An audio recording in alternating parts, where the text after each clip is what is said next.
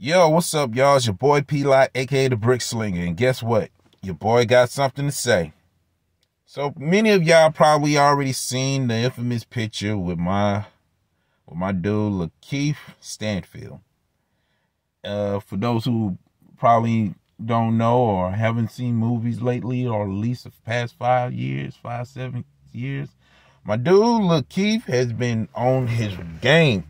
He has become like one of the top-notch, up-and-coming black actors, period. You know what I'm saying? From Get Out to Sorry to Bother You. What else? He was on Miles Ahead with what's my dude name? But if anything, and it's great performance on Judas and the Black Messiah. Phenomenal work. But the thing of it is, he gets on a picture right now. There's a recent picture that's going viral on the internet where he is literally wearing women's clothes.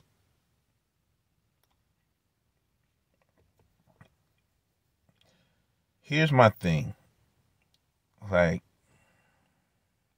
usually I would continue on with the intro of having folks understand, like, even though he's wearing, like a blazer, but it's obvious that he's not wearing like long socks, you know what I'm saying? Like long, tall socks that goes up to the, over the calf muscle or something, like old school shoes or socks that you wear like back in the day when you're playing basketball and you got the Converse or what, I don't know, shoes that's popular at the time, which would be the Chuck Taylors, whatever the case may be.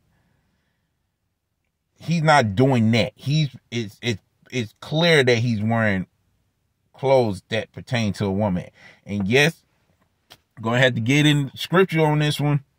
Like, men should not, according to scripture, man should not be wearing what's contained to a woman. A woman should not should not be wearing what's contained to a man. Now, we're living in a society where all of that is being switched now. What's not supposed to be done is now being done, and what's supposed to be done is not being done. And even though, again, scriptures, there are folks that's trying to turn good into evil, evil to good, sweet to bitter, bitter to sweet. And this picture, along with other pictures of black men wearing clothes that is pertaining to a woman. Yeah, you can call me a Bible thumper. You can call me traditional. You can call me conservative. You can call me whatever you want, but y'all know I'm not lying. This is that image that is that's destroying masculinity, especially within the black community, especially within black men. These are what our sons and our nephews and our young cousins are going to see and determine whether or not in their head this is acceptable. I remember plenty of times of having conversation dealing with the topic of is a person born gay or not? And I always opposed to the idea that they're born gay. Born gay. Why? Because everybody is born a sinner. Everybody is born with a clean slate. Everybody is born with a clear, blank canvas. Now, this ain't even about me questioning LaKeith sexuality, but his choice to wear women clothes is what's on the table for me. All I'm saying is this is what's going to make black men look very bad, because we already have to deal with the image of black men when it comes to the things we wear, whether it's not just what we wear, but how we wear it. Like sagging for one, t-shirts that used to be go down, tall t-shirts for those who ain't even tall, but yet it's not even fit to wear these type of clothes. And I'm not talking about big dudes wearing big clothes. I'm talking about small dudes wearing big clothes. There was a point where there was a time when that was the thing. And before that, it was wearing jersey, basketball jersey, football jersey, and jeans, whether we were sagging or not, whether we were wearing Jordans or Timbs, whatever the case may be. Now it's getting to the point where you could go back to my video about presentation is everything. This is how important our presentation is. We see something like LaKeith wearing a dress. We'll see someone like Russell Westbrook wearing a dress. We'll see Kid Cudi. You know what I'm saying? And the list goes on and on. Even LeBron James. The list goes on of many black men. Tyler Perry. The list goes on and on and on and on black men wearing things that women's supposed to wear, or what is pertained to a woman. And many people are trying to make it seem like this is the new norm. We need to let people do whatever they want to do, and don't even disagree. Not just bash, but just don't disagree. And many times folks disagree. Folks will see disagreement as bashing. And if you go back to the video I did dealing with Peter Guns and how he's been ridiculed and scrutinized and even persecuted for not letting his son wear a ladybug costume that was meant for a girl. I'm seeing it from a perspective of this is the world we're living in, and this is how bad we need Jesus. You know what I'm saying? This is how bad we really need Jesus. Matter of fact, if you ever read Romans 1 after the 18th verse all the way down, you will see that there is a charge. There is a charge against mankind, because at one point man gave up the knowledge of God and focused straight on the creation. They focus on everything else except God. That has been our nature ever since the fall. And it got to the point where it's like many people want to ignore the fact that God gives people exactly what they want. You know what I'm saying? That's why it's so hard to accept that God.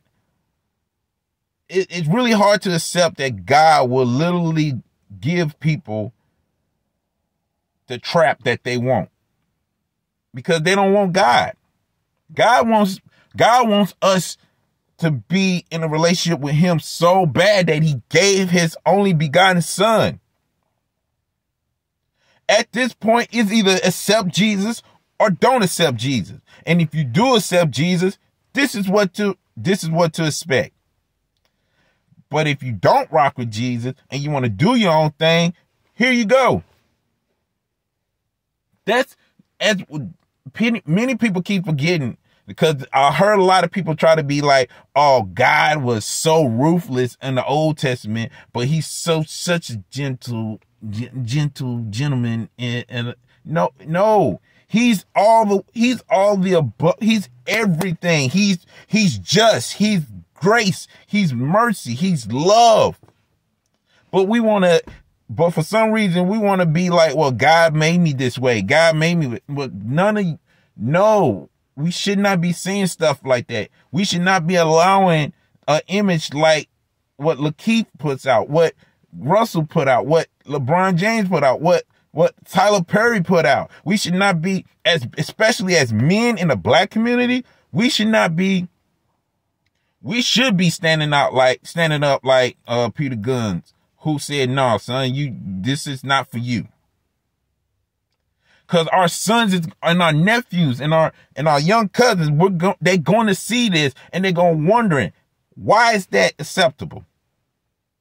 If they can't do this, why is it acceptable for some reason? Because we all, every generation can admit that we all had experiencing and wondering why certain things were acceptable, why selling drugs was acceptable, why doing drugs was acceptable, why having sex before marriage is acceptable, why getting rid of a kid before they even come to this earth is acceptable. And now men, at some point, we're going to have to deal with the fact that we're either going to fall in or fall back and stand for something else.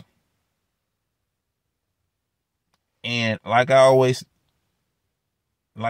feel like saying, like, people can do whatever they want, but as far as me and my house, we're going to serve the Lord, and we're going to do as much as we can to stay on the right path, do what is right, do what's right in God's eyes.